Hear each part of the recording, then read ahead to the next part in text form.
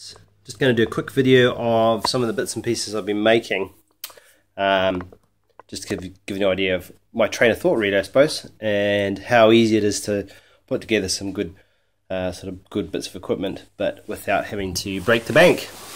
So what I've done here is I've taken what I was having a problem with one of my quilts was sleeping bags are just basically a standard nylon material. And so I was getting sort of issues with condensation and moisture and stuff like that, and I wanted to look at something to protect the bag with. So what I sort of hit upon, instead of going full on and making a bivy bag, I decided to make basically just a cover. It's kind of an experimentation thing. I haven't totally settled on the design yet. I'm going to actually probably add a few bits and pieces. So I decided to make, it's basically like a quilt cover really. It's basically the same dimensions as the quilt.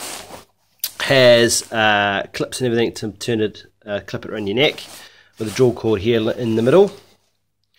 So it's designed to sort of cover the quilt, and then what I did at the bottom is I made a box foot essentially that covers the bottom of the sleeping bag, bottom of the quilt.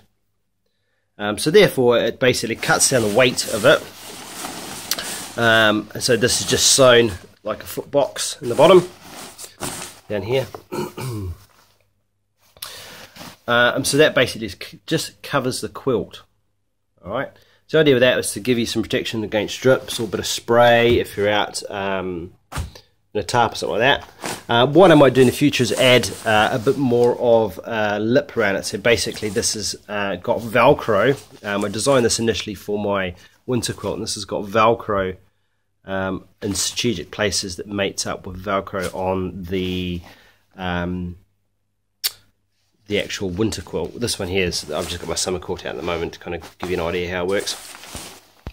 So the idea is that this actual cover connects to the quilt sort of precisely, so when you roll around and everything in the quilt, it all sort of stays together, and it doesn't sort of slide one independently of the other.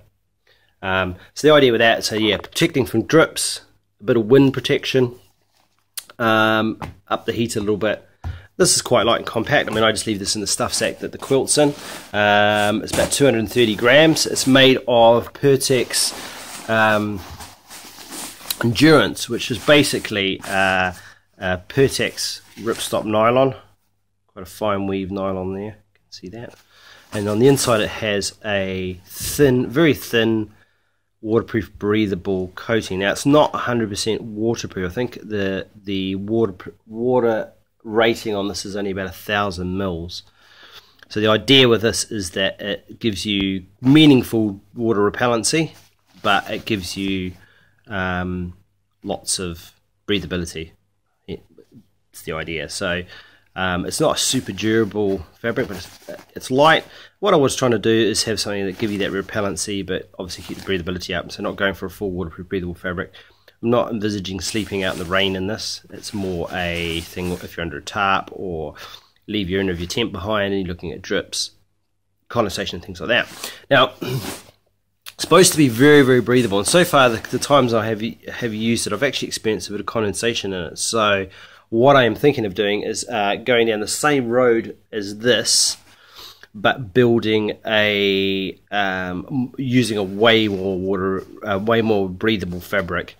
So instead of getting one with coating on it, just run with the standard pertex with like just a standard spray-on DWR to it, and see how that helps. Just basically trying to move the dew point a bit further away from my bag and try and protect my bag a bit more from damp. And also, if I extend it a bit more, I was thinking of extending it down a couple of inches, or good chunk like this, so this far, then it can tuck under and make some straps up that tuck under, actually under my mat, because this would anchor it down, would stop any breezes coming up underneath between the mat and the quilt, and just give more of a sort of a warm environment, I suppose. And that would also mean I'm not having to pack a big full-on bivy bag, because my idea is obviously I've got my thermarest, which is like pretty thick. It's what, 2.5 inches or whatever it is, thereabouts 3 inches. So you're quite a fair way off the ground. So I'm not really going to experience much in the way of water getting into there. things have gone horribly wrong if that starts happening. So it's really just breezes more than anything else. I mean, there's not going to be water blowing in there. And so, same at the foot end. Obviously, it's going to stop here, and then this material is going to fan out. So there's going to be a little bit of maybe a possibility of where this box foot ends and this open part of it starts. There might get a bit of moisture in there, but I'm not, as I said, not sitting in the rain in it. So I think that is something I'm not really going to have to worry about. But so overall for 230 grams, bearing in mind, you know, you could go smaller and lighter than this. I think this fabric is about 55 grams per square meter, and the stuff I'm looking at is around about 20. The lightest is 22, but I'm probably going to do the next weight up, which is 27 grams per square meter. And also bear in mind that this is huge. All my quilts are 1.5 wide, so the width of the fabric. So this is 1.5 wide, minus a little bit for the hem, because I like them nice and wide, and I like a lot of room in it. That's the whole point in going to these quilts, is to give me some room. And I'm not a little bloke, so I'm quite big in the shoulders, so I need that room. So you will see a lot of quoted weights, and you get quite excited, like, wow, that, you know, that bivy bag's 180 grams or 200 grams or whatever. But when you look at the dimensions, I would never fit in it.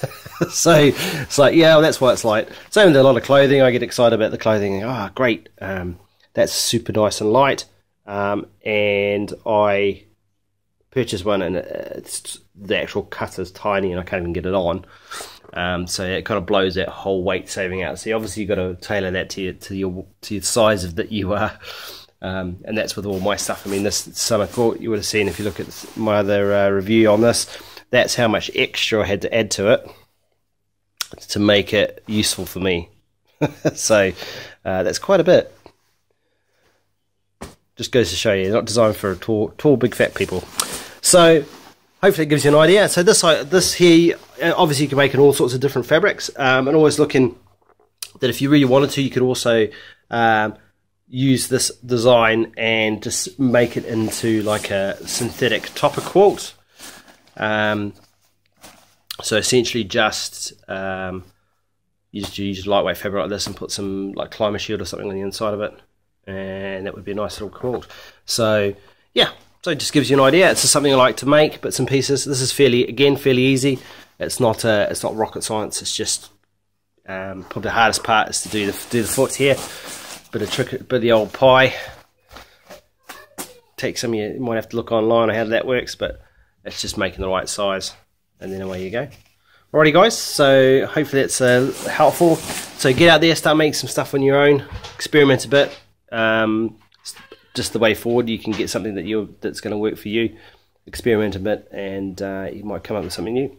Alrighty, so that's the quilt cover, waterproof, water resistant, breathable quilt cutter. I'm going to call it a black mamba because it looks like a big black turd, really. Alright, so remember to slap the old subscribe button. Comments in the comments box. Feel free to ask any questions. I'm more than happy to reply, and I'll see you on the next video.